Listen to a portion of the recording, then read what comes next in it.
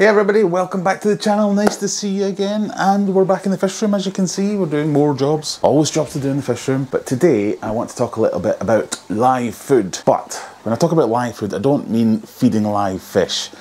Feeder fish is a whole different subject, and let's just draw a line on that and say, no, not into that at all. Probably a whole video in and of itself, but this is more about live foods. So we've got things like worms, crickets, locusts, brine shrimp, snails. What else might I be forgetting? I don't know. Let me know in the comments what live foods are you using, but I'll show you what ones I'm using, because we've got a new toy, if you can see it there, and I want to show it off. This is the Ziss Artemia blender, and that's what they call it, but it's basically a brine shrimp hatchery. It's very kindly provided to me by VM Aquatics. I'll tell you a little bit more about them later. You may recognise this if you're familiar with YouTube videos about fishy things, because this is the one Aquarium Co-op sells in the US. By all reports, it's very good. I've never had this myself though. This has always been something that I've done DIY, so this is my first proper brine shrimp hatchery. It's ready to harvest now, so I've just turned off the air. First impressions, it's great. Yeah, I mean, it's so much better. Every review I've seen of this has said they have a problem with the stand. I haven't figured out why yet, because it seems fine, but the way it works is it does come with a handle, so you can hang it on things. So I've seen a few people have made little brackets and attached them to the wall and hung them that way. That might be more convenient, and probably is more convenient, but I haven't done that yet. The stand seems fine, it's just obviously you need to find a place to stand it. It comes with everything you need. They've also supplied me with this little sieve, which is quite fantastic. I really like this. That'll make the harvesting a bit easier. But in terms of using it, it couldn't be more simple. It even comes with a little thermometer to check the temperature. So I'm heating the fish room rather than heating individual tanks, so it's warm enough in here, I think, for the brine shrimp. It comes with a little hole here, so you can put a heater in if it isn't warm enough for you. And then obviously got an attachment for your air line. So everything this side of the lid you have to provide, so you need an air pump or an air line. But inside there's even an air line which is stiff, which is really good, because if you don't have a stiff one sorry, if you don't have a stiff one, they can quite often get tangled. But this one is perfect size, little diffuser at the bottom which goes right to the bottom. Turn the air on and it swills your brine shrimp eggs around. My general approach to this is I have normal water, so I just run water out of my HMA filter, the same water I would do water changes with. This is a 2 litre bottle, so I've got some plain old rock salt, bought from the supermarket, smash that up into powder. I do a tablespoon per 500 mils, so 2 litres, 4 tablespoons. Stick in the air line, let that run for kind of 10 minutes, maybe something like that, till it clears up and the salt's dissolved, and then I put in maybe half a tablespoon, if that, of the actual brine shrimp eggs. Leave that for kind of 24, 36 hours. There's a sweet spot in there which you'll need to figure out yourself if you want to do this, because it depends on your water quality, your water hardness, the temperature you're running at. All these things affect where that sweet spot of when you should harvest might be. But generally, if you stop it, it's a good idea to get a light and shine a light down at the bottom, because it makes all the live shrimp go towards the light, and then all the shells and everything get a chance to rise to the top. So you see this scummy bit at the top here, that's all your either unhatched or shells of the brine shrimp, and then down here is just this big swill of the brine shrimp that are hatched flying around. So the eggs themselves, again, VM Aquatics sent me the eggs, and this is the reason they reached out to me. So they used to do this, and this was quite a popular listing they had on their eBay store. They sold these, but they were from Russia, so for obvious reasons they were unable to maintain that supply, so they had to go away and find a new supplier. So they've got these from the Great Lake. Again, I've only just tried these, so we'll see what kind of hatch rate we get out of these. But unfortunately that meant that they had to relist everything, so because it was technically a new listing, they lost all their good reviews. So they reached out to me, and I will put a link in the description to their store. It will be an affiliate link, so I will get a small commission on anything you purchase, but there's a bunch of goodies on there. So they've got some discounts running, some offers, some specials. Just go and have a look if you have used them in the past. If you're in the UK, you may well have used them in the past without knowing. I did. I think I bought some plants off them in the past. But I've had a few reports from subscribers, we've talked about it in the live stream, who said, yeah, they've used them, no problems, customer service is good and all that kind of stuff. So definitely worth checking them out. The brain shrimp eggs I keep, so my fish room is behind that curtain there. I keep them outside because these prefer to be kept cooler, so I keep them out in the front of the garage where it is a bit cooler. And then, like I say, a teaspoon, if that, of these makes a good batch for me to feed. So when it comes time to harvest them, I have a very temporary situation here. Having a light at the bottom makes all the live brine shrimp go down, attracted to the light, and it makes it a bit of an easier harvest for you. So we'll do that for a couple of minutes while I tell you about the rest of the foods I feed and why. So what makes live food so good? Why am I so interested in it? I just think it's a great food for your fish. I'm not just cultivating it for fry, so I do want to get into more breeding projects, but I also have a few finicky fish around here that have more of a specialised diet, like pea puffers for instance. They're quite finicky and picky, and if you want to give them a balanced diet, you need to have a few different foods on the go. But I also don't just feed it to small fish and to fry and things like that. If the brine shrimp, for instance, I feed that to all my fish. All my fish love it, and I work on the principle, I have no scientific evidence for this, but I work on the principle that if the fish see there's lots of food around that will feed their fry, they're more likely to breed. Don't know whether it's true, can't remember who told me that, but it seems to work.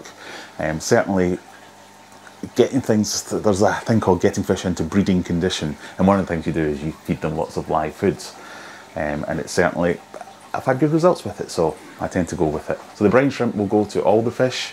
And to be fair, I always say, well, I've not met a fish that doesn't like bloodworms. Bloodworms are great, but they're not very nutritional.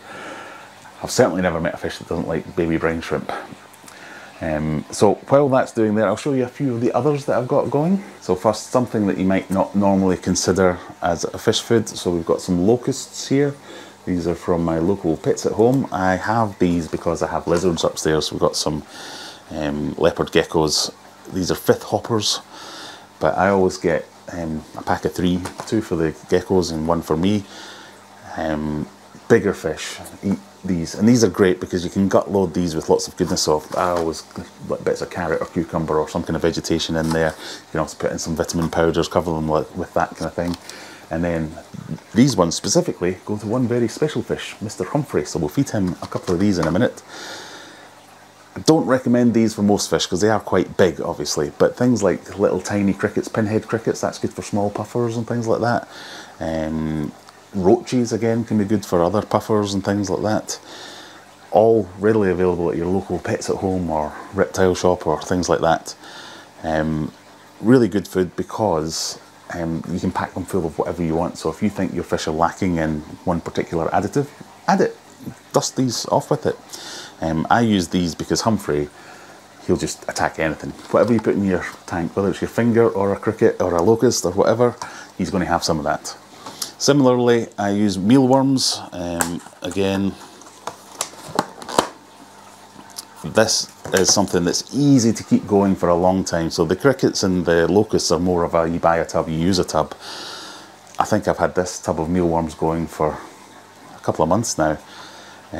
Just every now and again chuck in something, so there's a bit of carrot in there, you can see, with all the mealworms all over it. And these are fantastic food for a lot of things. There are some fish that apparently will struggle with the exoskeleton of the mealworm, so you might want to make sure you're using a balanced diet. But again, Humphrey eats these, the snakeheads eat these, most fish will have a go at them.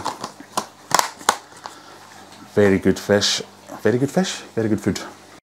And then I've got 3 sets of worms to show you that I'm currently cultivating. So in this tub, this is my white worm culture. Well, this is the grindle worms. Again, something you can keep going for as long as you want. Basically, you have some soil. You need a starter culture, obviously, to get you going. But once it's going, don't smell too bad. Once it's going, you can keep going forever, and then you get this kind of thing. These worms, again, pea puffers, all fish really will absolutely devour these, and again, really nutritious, a lot better than bloodworms, things like that. Easy to feed. When I first got this culture, it came with a load of actual food, but in the olden days, used to just stick in like a bit of bread, something like that. And that would keep that going. So again, it hasn't broken, so I haven't tried to fix it. I've just kept going with the food that they gave me originally. This one, this is my generic white worm culture. I have no idea what kind of worms these are. I've had this going for so long I can no longer remember, but these are proper micro worms. Again, if you can see them, tiny, tiny, tiny little worms. Really only good for fry. Even the pea puffers are a bit like, where did that go?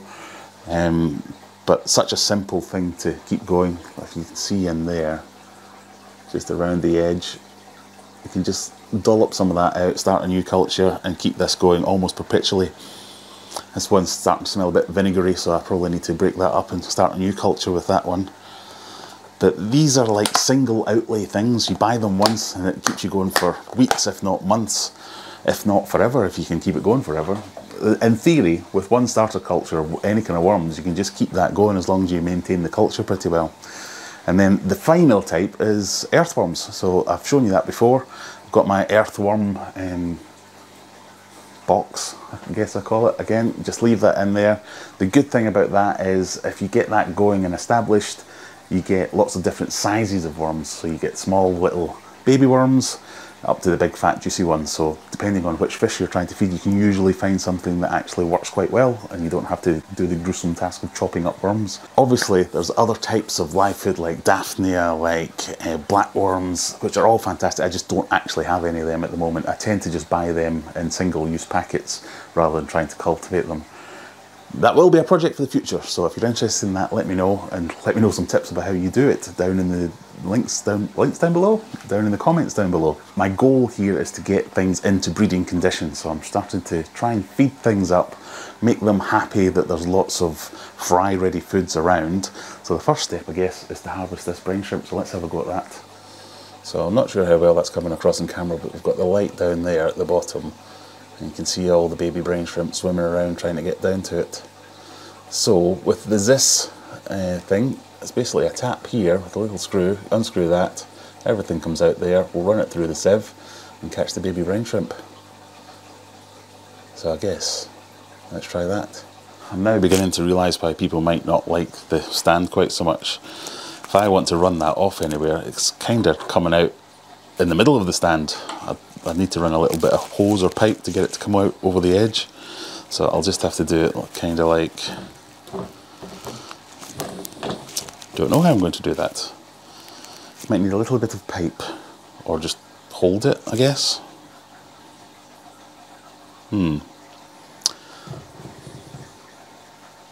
Okay, new solution. We've moved to the side of this tank. With the stand on, couldn't really get the bucket under it or get it to go over the edge of anything, so it is what it is. So there's two methods that I've generally used for this, but we've got the sieve, so we're going to use it. The other one would just be to put this into some kind of container, let it run, and then use a pipette to psh, psh, psh, psh. Some people moan that you're putting dirty water or salt-filled water into freshwater aquariums, but with the amounts that we're talking about, I've never seen it as a problem before. So basically just let that run down. What we don't want to do is get to the point where we've got all the scum at the top. We just want to collect the live brain shrimp, and generally all the live ones should be down at the bottom.